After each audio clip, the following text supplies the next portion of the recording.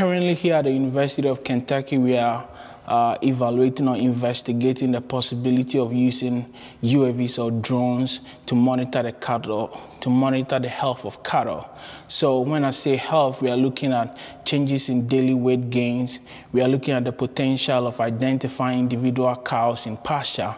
And the reason why we are doing this is because diseases related to cattle health have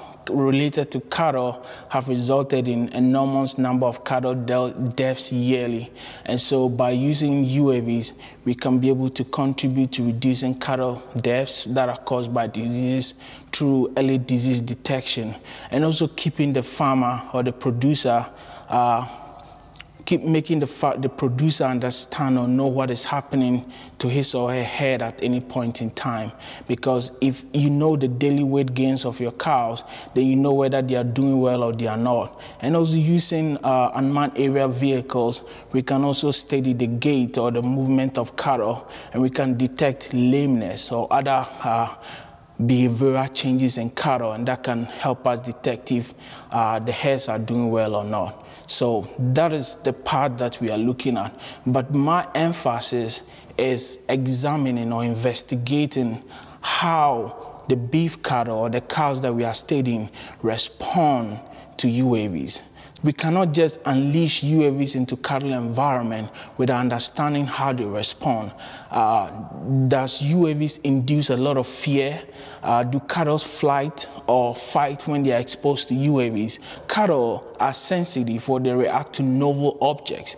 I didn't grow up around cattle, so that's the first thing. I'm originally from Ghana, where I spent majority of my life until I came here in the year 2016. When I came here, what drew me to studying agricultural engineering was a desire to make a difference in the life of the people that I grew up with and in the environment that I grew up in. Agriculture in Ghana is still very rudimentary. It's hands-on.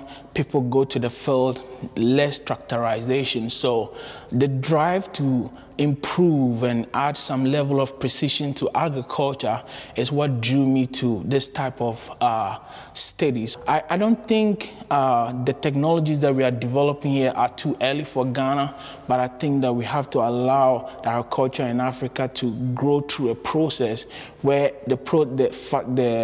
whatever we develop is sustainable and is going to outlive whatever implementation or policies that are in the current environment. One thing I like here about the University of Kentucky and in my department is the ability to work with world-class faculty and staff, people who really know what they are doing. And not just that, but the great level of collaboration in the department is phenomenal. The research that I do is not just in the department. It includes a professor from mechanical engineering, computer science, and all these parts of the research does not compartmentalize my thinking. It makes me think beyond my environment. It makes me see the possibilities that are beyond just agricultural engineering, but also the idea of working with people who come with different and diverse proficiencies that can help accelerate the agenda of feeding the global population in a very sustainable approach. So that's something that I really like about the department.